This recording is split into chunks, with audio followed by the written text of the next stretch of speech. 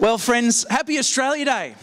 I hope that there was a little bit of Aussie fun, and we're going to continue that afterwards at our barbecue. But today, in the time that we have, I would love to preach a little bit about our wonderful nation. Welcome today, Fraser Harding, Pastor Fraser Harding. He's for those of you who haven't had the opportunity to yet meet Pastor Fraser Harding, he was the founder of Good News for Israel, which he handed over after deliberation, prayer and time of running that season to my father, Pastor Kyal Cumming, and birthed, therefore, Kingdom Church. And so I think, Fraser, you are like our grandfather, Kingdom Church's grandfather. And so we honour you today. I hope you can stick around. And if you get a chance, talk to this wonderful man about the journeys and adventures he had. I had the blessing of meeting Fraser in Israel. And he was one of the tour operators at the time. And I remember sitting there like a little child learning from a great man. So if you have your Bibles today, get them ready because we're going to be looking at the scriptures. Today I'm speaking on Australia, our past, our present and our future. And I thought I might start while you're getting your Bibles ready, but with just a couple of Australian jokes. A British man was visiting Australia and he came to the customs agent. And the customs agent said, "Have you got any criminal record?" And the British man said, "I didn't think I needed one of those to get into Australia anymore." Boom, boom. Kurt, if it takes an IQ of 60 to tie shoelaces, why do so many of us wear thongs? A devout religious Australian cowboy from Kingdom Church lost his favourite Bible while he was mending fences out on the range. His name was James Morrissey.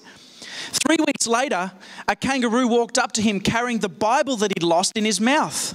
The cowboy couldn't believe his eyes. He took the precious book out of the kangaroo's mouth and he raised his eyes heavenward and he exclaimed, "It's a miracle!" "Not really," the kangaroo said. "Your name's written on the inside of the cover." I want to talk today about Australia. And Australia Day is the official national day that Australia commemorates the arrival of the first fleet in the Cove of Sydney, 1788. I want to note, there were some wonderful people beforehand. The Aboriginals, the indigenous people of Australia, when they came from Guinea and others from Africa and formed our nation. So when we're talking about Australia Day, we're talking about the colonisation and people from all nations gathering and setting a religious, spiritual standard in our nation. But we need to see our past to recognise our present and our future. And to do that, we're going to go into some scriptures. Daniel 7 verses 13. If you've got your Bibles, please open to it. Daniel 7. "And behold, one like the Son of Man," Daniel 7:13, "coming with the clouds of heaven. He came to the Ancient of Days and brought him before him. Then to him was given dominion and glory and kingdom, that all people, that all nations and all languages should serve him. His dominion is everlasting dominion, which shall not pass away, and his kingdom is one that shall not be destroyed." So in the vision of Daniel, when he says all nations, does that include Australia? It absolutely does.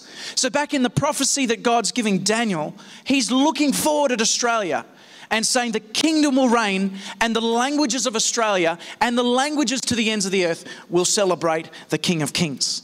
Jeremiah 3:17, "At that time Jerusalem shall be called the throne of God, and all nations shall be gathered to it. To the name of the Lord, to Jerusalem. No more shall they follow the dictates of their evil heart." Australia is one of those nations. When you look at the Old Testament and you see the prophecies and you see the word nations there, and you see the words to the end of the earth, we are about as far as the end of the earth goes. Unless you're an Eskimo in the South Pole, and I'm pretty sure they're the North, so forget I said anything there. But there's pretty far as, there's one nation further, and that's New Zealand. That's probably as far as the end of the world goes, to the end of the world. Australia has a massive Christian history. Did I hear an amen there from Jeff Calder? Is that what you said there? It goes about 2,000 years, and you start back at this incredible guy who's the Son of Man, who's the King of Kings and is the Lord of Lords, and his name is Jesus. Matthew 28, He's there gathered with the 11 disciples. Matthew 28, 16 to 20. And to the mountain which Jesus had appointed them, when they saw him, they worshipped him, but some doubted. Jesus came to them and spoke to them, saying, all authority has been given to me on heaven and earth. Go therefore and make disciples of all nations, Australia, New Zealand, and everywhere else. And lo, I'm with you to the end of the age. And then something interesting happened not long after that point. We've been talking about it the last couple of weeks as we've been exploring the gifts of the Spirit. Jesus said to them, the disciples, wait, I'm going to send to you a helper. We know his name. It's the Holy Spirit. Acts 1:8. Being assembled together with them, he commanded them not to depart from Jerusalem, but to wait for the promise of the Father. You've heard from me, for John baptized with water, but you shall be baptized with the Holy Spirit not many days from now.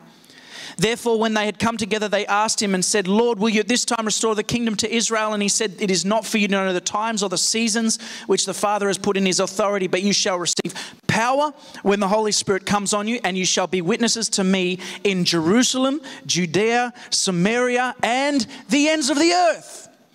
The power of the Holy Spirit was the qualifier and the sign that the disciples and men and women for all around the world would start to explore the ends of the earth.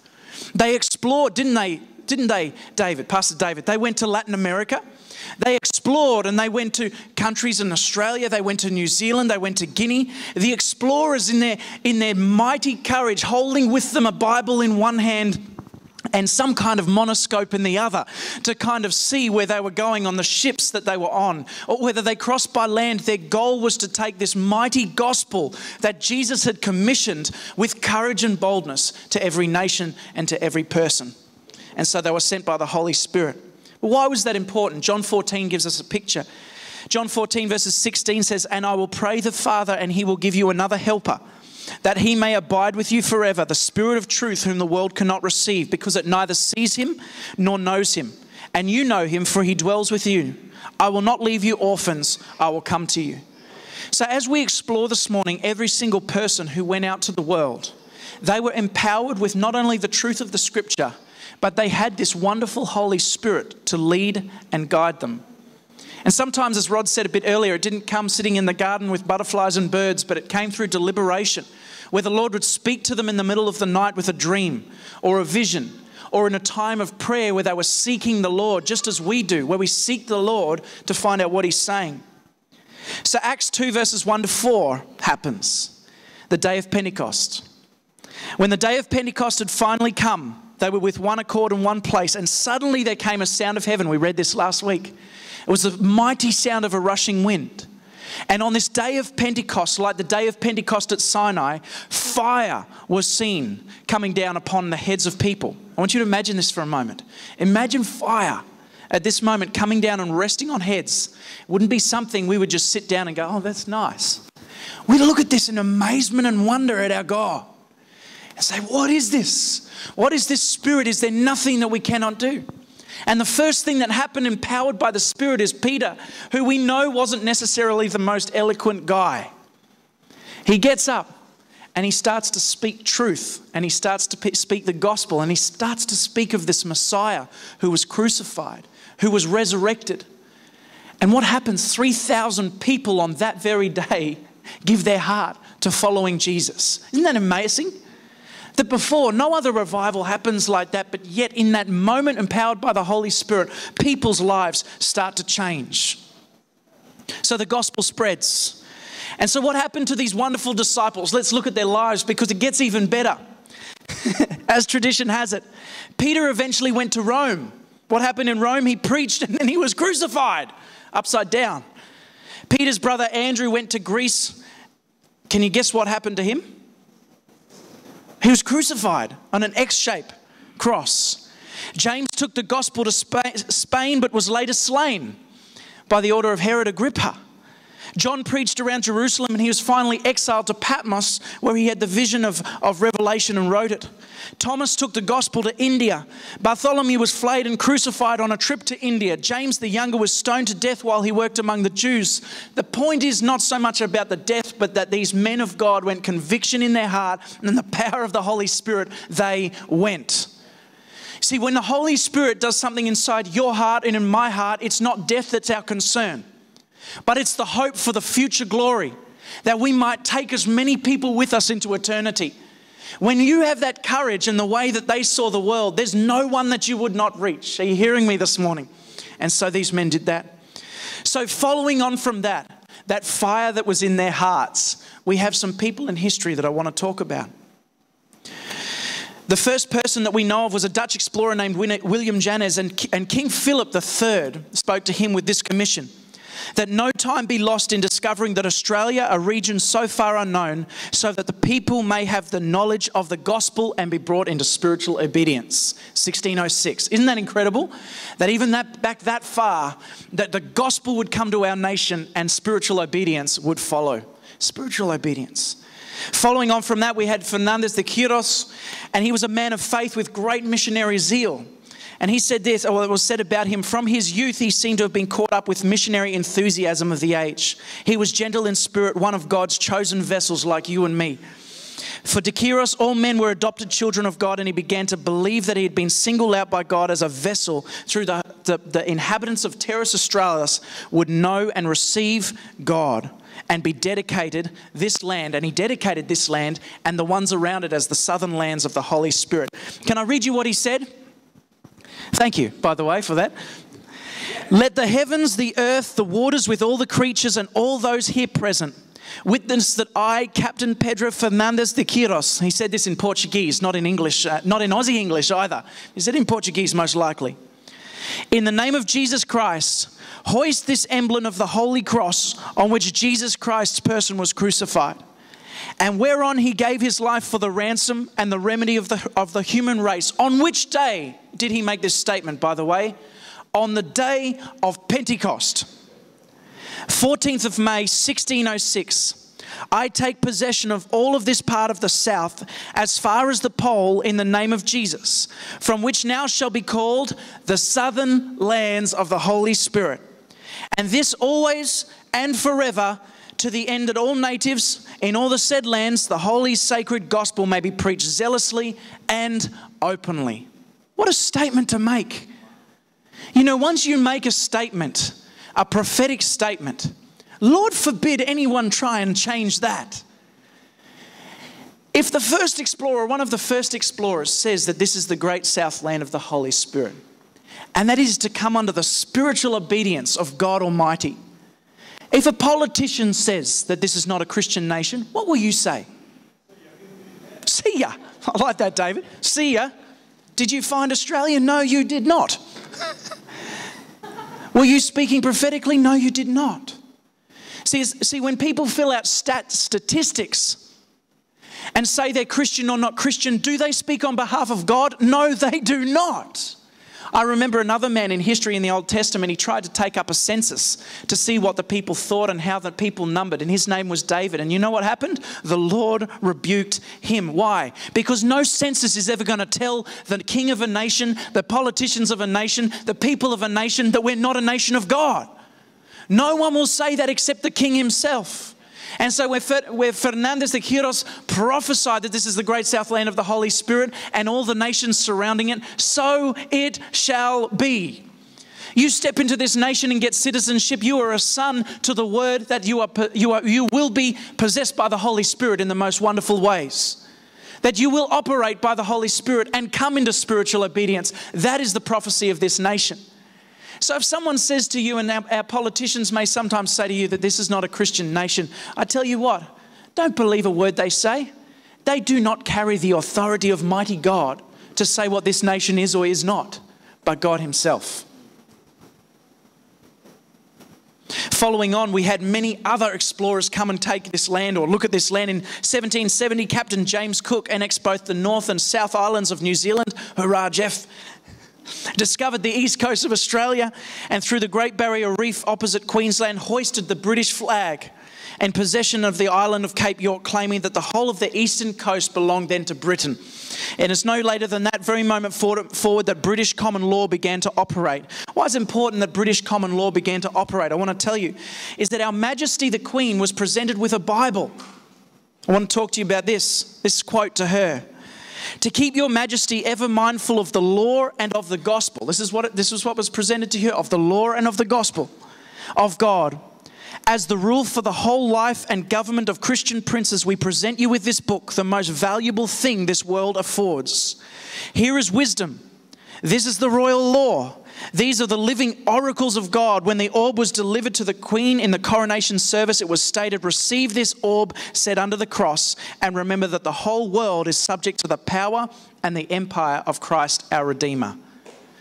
Don't you think that's powerful? Don't you think I think that's incredibly powerful that our Queen, or at least the Queen at the time, received this. And it was recognized that there was no higher authority. And when we think of our nation, when you think of your nation, do you see it in the same light that this very thing that you hold in your hand is the highest authority? It is special. It's wonderful. Queensland was enjoyed in 1859. Queen Victoria established the great state and named it after herself. It's our further will and pleasure that you, the utmost of your power, promote religion and education among the native inhabitants of our said colony, or the lands and the islands thereto adjoining, and that you especially take care to protect them and their persons in the free enjoyment of their possessions, and that you do by all lawful means prevent and restrain from all violence, injustice which may be in the manner be practiced to attempt against them, and that you take such measure as may appear to you to be necessary for their conversion to the Christian faith. Is there any doubt that in our forefathers' mind they were here to achieve a mission? They were here to see people saved. They were there by the power of the Holy Spirit. And just because we inhabit the land now doesn't mean the mission has changed. The mission has never changed from going and taking the land and seeing that all people receive Jesus. The mission has not changed. But the workers have become many. But when the workers become many, so comes the apathy in the thought that someone else has this. I'm trying to communicate to you today that the Holy Spirit in each one of us has a great commission, and that commission has not stopped. We now are local inhabitants of this land. God wants to see every child of son and daughter of Australia saved. So the Holy Spirit then picks the first Christian minister in Australia. The first Christian minister came with the first fleet. His name was Reverend Richard Johnson, and he was recommended by the Society for the Propagation of the Gospel. Johnson took with him many Bibles, and he started books of common prayer, and he started chaplaincy. Reverend Richard Johnson. Isn't it amazing that our nation, when you go and see schools today, you hear terms like Scripture Union and the Bible Society, and that in every aspect of a school, state or private, there's usually a chaplain. Why? Because a man named Reverend Richard Johnson saw in his heart to start chaplaincy. Isn't that great? The first schools in Australia were Christian schools. It wasn't until 50 years later that we had state schools arrive on the scene. Our flag, I don't know if there's another one there, but it's a Christian flag. It's got 4 crosses on it, including the Great Southern Cross. It's got the Union Jack, England, Ireland and Wales on there, and the crosses. And then, of course, upside down? Oh, there you go. On my side, it's the right way up. And then, of course, the Great Southern Cross, which it's been said that the star at the north is the brightest red star that can be seen in any night sky. Isn't that incredible? That our flag beholds the name of Jesus even in it. Thanks for that, Kelly. And so we have many people in our history that have been great men and women of God. You only need to look at any influential leader, and in any influential leader you start to see the hallmark of Christianity, the hallmark of faith in Messiah. You see, Australia is Jesus' nation. I mentioned this earlier. Let no other person tell you otherwise. He's our history. He's in our constitution. Did you know that during during the times of common law, New South Wales, we opened Parliament with a prayer? Did you know that that's how our lawmakers open their meetings? Now, after that, it just seems to get a little bit washy sometimes, but that's how the meetings are opened. There is no doubt that God is in our nation. No doubt. Christians of Australia can rejoice of the contributions. We can rejoice that our forefathers were so strong on this point, that Australia is a Christian nation. And that God is sending labourers to every aspect and every walk of life. So I want to talk now about the future. We have some amazing prophecies that relate to our future. Did you know that? Smith Wigglesworth, he prophesied this, that at the beginning and the turn of the 20th century, God would start to shake up Australia. I'm sure you've all heard this word. New Zealand, and by the way, it wasn't just Australia, it was New Zealand, the islands of the Pacific, with a mighty move of the Holy Spirit that would spread throughout the whole world. Just before the return of Jesus, he said that the mighty outpouring of the Holy Spirit would surpass all others. Now, if that's what hallmarks revival, are we ready for it? Are you ready for it? If the Holy Spirit broke out in this room with fire on all of our heads, what would we do? Now, there'd probably be Pentecost if that happened, but the Holy Spirit is going to do it. There's another prophecy in 1975 by Derek Prince, and I'll read it to you. He declared that Australia and New Zealand would be used by God at the turn of the 21st century to lead one of the greatest Christian revivals that would spread throughout the whole world, ushering the triumphant return of King Jesus and the Lord of Lords to Jerusalem. So why not us? Why not us? You know, sometimes I look and I wonder at what it would take to have the Holy Spirit pour out on us. What would it take? What would it take? Here's what I think it would take. I think it would take hearts like our early explorers that said at above all cost, we will go and achieve the mission of this gospel. Fernandez de Quiros didn't go and see the nation and establish the prophetic word about the nation by sitting at home and watching Netflix. Not that he had Netflix. William Jannes didn't sit at home and wait. He got off his bottom and said, if the Holy Spirit has commissioned me to do it, then I'm going to be hungry for it. There is a challenge here today to test God in each of our lives, each of our areas. Some of us here today are business owners. Some of us are fathers and mothers, brothers, sisters, students. Whatever walk of life you are in, there is an adventure that the Holy Spirit has got for you today. That you can say, yes, God, I'm going to take the challenge of this and I'm going to go full ball and take the gospel of the kingdom to wherever I am. But it takes not apathy, it takes courage. I want you to ask yourself right now, what's it going to take for me to speak the gospel to the person I see next? What's it going to take for me to pray for the first person that needs healing next? What's it going to take for me to stand up and rise up and do something for God? What's it going to take? Friends, today I believe that if we're asking for the Holy Spirit and we want to see the Holy Spirit come and flood out upon us, there has to be a passion in our hearts and a zeal in our hearts that says, Holy Spirit, come. I have this picture of the King of Kings and the Lord of Lords returning, and as he comes over on his way to Jerusalem, I hope he bypasses Australia first. So that we say, we knew you were coming, Lord Jesus. We knew it because you were outpouring on us and we were ready for him. We knew it. But what's it going to take? I loved sitting with my brother Michael. Michael Darrich was telling me in his business how he recruits staff. And he has men and women from all different walks of life. He has Muslims that sometimes work for him, and he has atheists that work for him, but he has a majority of Christians that work for him. And during his induction day, he puts them through a 4-hour gospel presentation. Why? Because he can. He didn't start the business just to make money. He started the business so he can have an impact on the world around him. And you know what? I had the pleasure of working for Michael for a while, and he put me with a young guy who didn't know Jesus. He was actually older than me, so he wasn't a young guy.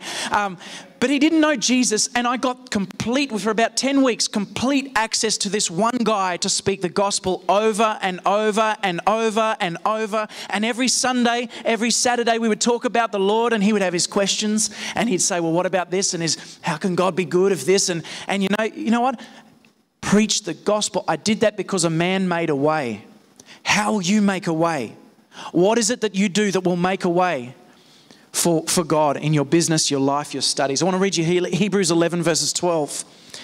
Therefore, since we are surrounded by so great a cloud of witnesses, let us lay aside every weight and the sin which so easily ensnares us, and let us run with endurance the race that is set before us. Looking unto Jesus, the author and finisher of our faith, who for the joy set before him endured the cross, despising the shame, and he sat down at the right hand of the throne of God. What the disciples and what Jesus left is now our mantle to take on. Go make disciples of all nations. That's my mandate. That's your mandate. It's time for us to stand up. I know that I can't do this alone, friends, and I know that you can't do this alone. But I know that when we stand with the Holy Spirit, we become the majority. Today is Australia Day. There's no better day to commemorate what our forefathers have done, but the best and biggest injustice that we could do would be to not carry that mantle forward. I hope today that I've conveyed to you that no matter what man says about our nation, God has spoken it and he will remain a Christian nation. No statute of law will tell me otherwise. No statute that comes in place that tries to contradict the Word of God will ever hold any place higher than the Word of God. This is a Christian nation. A Christian nation. Romans 1:16 says this, I am not ashamed of the gospel, and it is the power of God to salvation for all those that believe. I'm going to invite the musicians to come. Cam, could I please invite you as well? Friends, would you join me in standing, please, this morning?